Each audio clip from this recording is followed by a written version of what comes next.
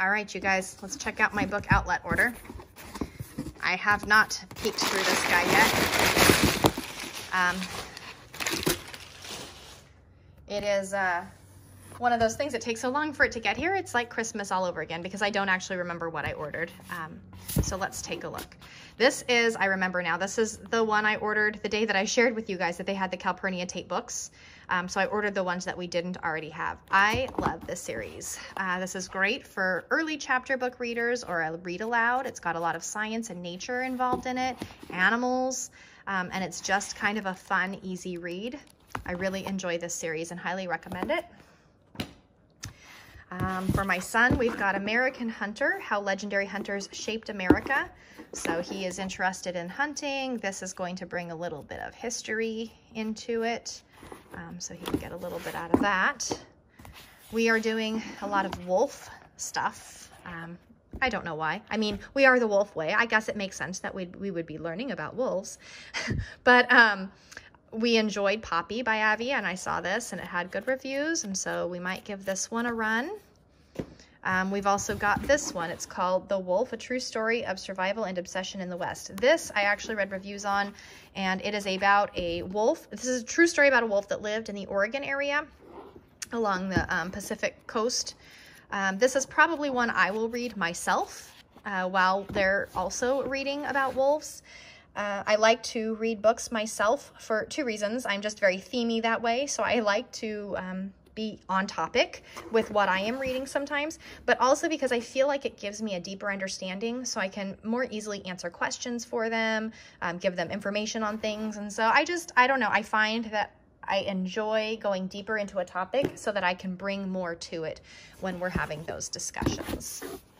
Let's see, this one is called Soldier Boy, and it's probably one that takes place in another location, and that's probably Africa. Uganda. So some of these bigger ones I'll read through first. It is definitely a heavy one. This is likely going to be either a read aloud or a mommy book for the time being. The Book of Boy. So I have read mixed reviews on this.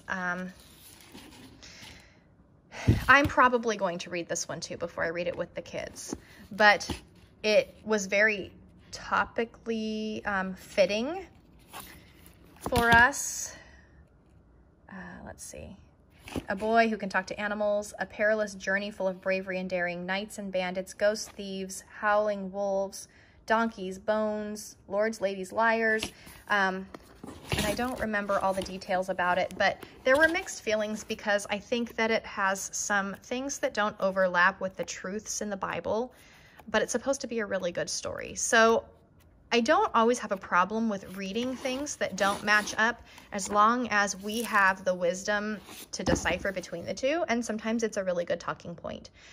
So I went ahead and got it. I may read through it so I'm a little bit more prepared for what we encounter, but it had overall really good reviews as far as the story itself.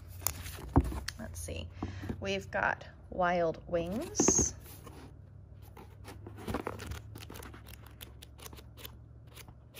Now, all of these, I research reviews before I order them to make sure that they are at least enjoyable. I also make sure that they kind of overlap topically with something that we're studying. And this one I don't remember off of the top of my head, but all of them somehow overlap topically in some way in most situations. Once in a while, I will get something that just looks like a really good read. This one is a World War II tale, The Hazardous Tales. These are also really good books, and we will be doing World War II second semester, and I thought my son would really enjoy this. Last Man Off, A True Story of Disaster and Survival on the Antarctic Seas. I thought this would be an interesting read while we do our Antarctic study. A read aloud based on a true story. Those are always interesting. My son is super into nonfiction, true story type things. This one is called Fort. This is the 100% true story of the summer. I was 11 and built a fort in the woods with my friend. Spent my summer it isn't the story I handed in to my teacher, how I spent my summer vacation. there's stuff that happened that we really didn't talk about in school, not unless you want to get in trouble. So this is talking about basically fishing, hunting, cooking, campfires, some fighting. I actually got this one for my son also. And so I thought that this would be interest for my son. Speaking of nonfiction, this one, actually my daughter is also really into forensics and crime and that type of thing, FBI. And so this one I had read good reviews on Amazon years ago, and it was kind of on my radar. And so when I saw it come up, I grabbed it. Maybe a little soon for my daughter, but I think my son will really enjoy it. This one is for our World War II study, a Jewish soldier in Hitler's army, unlikely warrior. And so this one I read is kind of fascinating because it's a perspective you don't expect to see. It is a Jewish soldier in the army, and it's written from his perspective. Let's see here. We've got Real Food, Fake Food, Why You Don't Know What You're Eating and What You Can Do About It. We do a lot of, I do a lot of reading on foods and gut health and all that kind of stuff. So this one is actually for me. It'll be a mommy read. Okay, so overlook the title on this because I thought it was too interesting to pass up.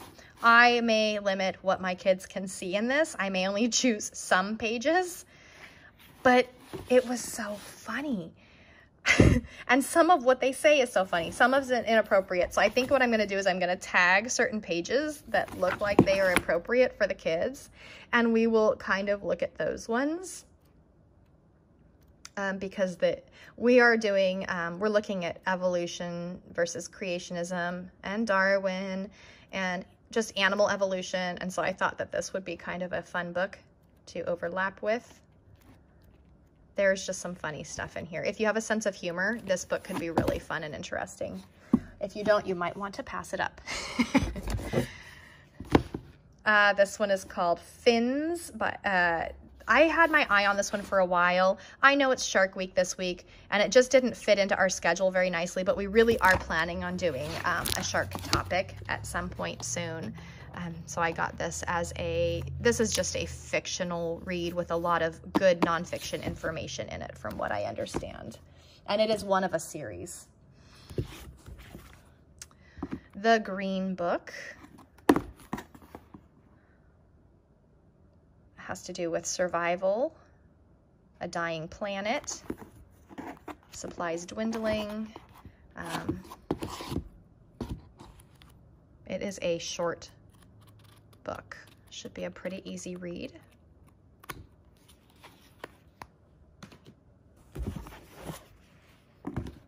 This one is called Hidden. An accidental kidnapping leaves two girls grasping for answers. I have no idea why I bought this. Must have looked good. They meet at a summer camp. Talks about a girl, hungry, thirsty, trapped, terrified. I suspect I got this maybe for me. I must have thought this looked interesting. I will definitely be reading through it first before I decide if my kids can read it. I don't know. I'll have to look into this one more. Honestly, I don't remember. See, this is the problem with ordering something a month ago. Dirt Road Home. So this is the second book to the, there's an Alabama Moon that I showed you guys from my last order. This is the second book in the series. It's supposed to be a fabulous series for like middle-aged boys. So I grabbed that. Under the Persimmon Tree. So this one had mixed reviews as well. This is probably going to be one I'm going to read first. It's supposed to be quite emotional from what I understand. It's not a happy ending, or maybe it ends up being a happy ending, but the approach there, sorry, I had to get off of my knees. It's a rough ride. So this one might be one that I read for now. You know, some of this stuff my son could probably handle, but my daughter is almost 11, so she's kind of teetering on that spot where some of it still is a little much for her. So we shall see. A Hope More Powerful Than the Sea. Teen Refugees, Incredible Story of Lost Love and Survival. This is a bigger, definitely middle grade level. The Tiger, A True Story of Vengeance and Survival. I thought this one would be interesting with our endangered topic. Also more of a middle grade level. Here's another Calpurnia tape book. So these were the two that we hadn't read in the series. We've read all the other ones, I believe. All right, Saving Lily. Can Aaron and David rescue an endangered elephant? So endangered animal unit. This is definitely more of a higher middle grade chapter book. So one that my daughter could hang with. Leica. This is about the space dog. And I have an Usborne picture book that is a good introduction to her. But this is one that I thought my son could read. I got him the Fun Schooling Space book. And then my daughter also has the dog one. And so this one would be able to overlap with both of those studies. So I thought that would be a good one.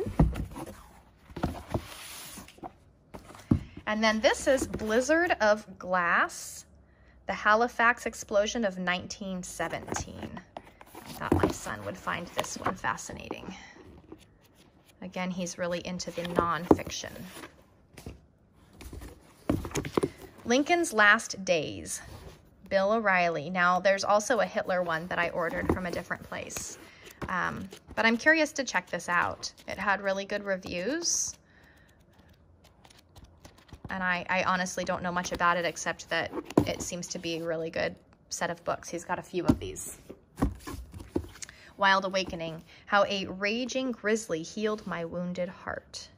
And this one is written, I believe it's a religious-based perspective about a guy who was stuck out in the wilderness, and he kind of had an awakening when he was out there, and it had to do with a grizzly bear, and it looked really interesting.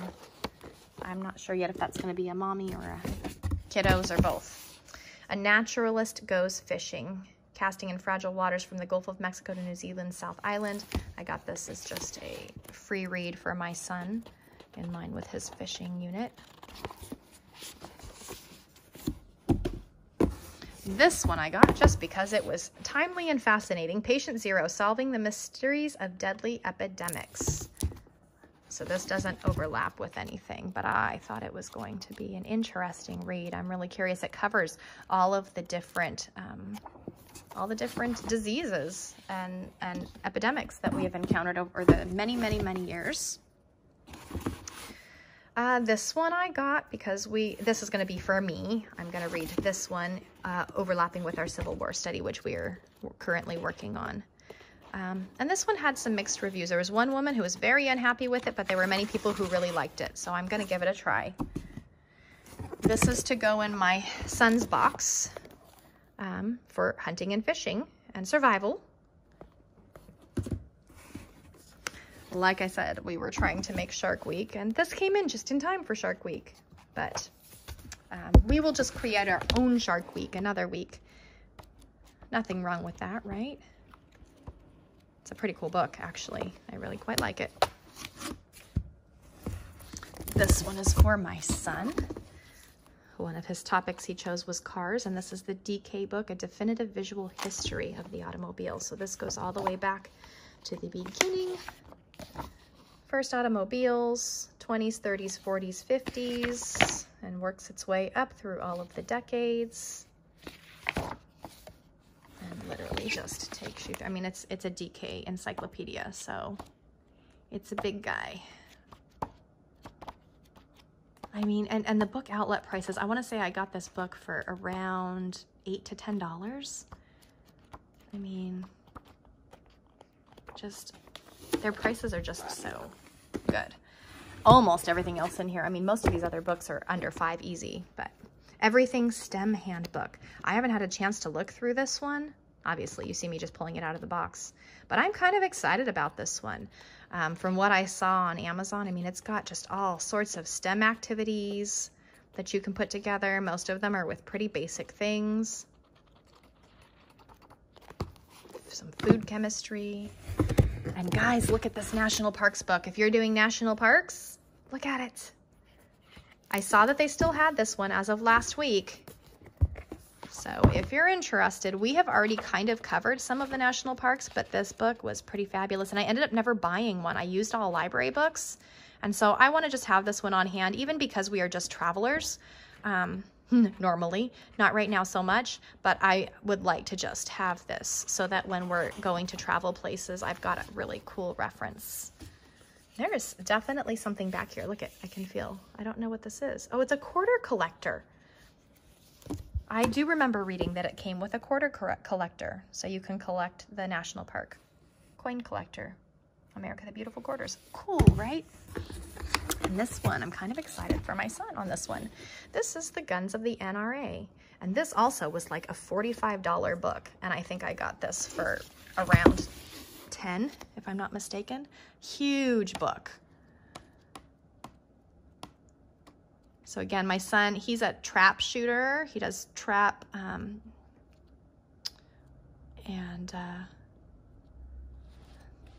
sporting clays and all that good stuff. And then he also is starting to do hunting. He's got a couple hunts ready to go this year for the first time. So he's got a number of shotguns and stuff. And so I thought he might find this interesting. So that, my friends, is my book haul. The box is empty. These are all of my goodies.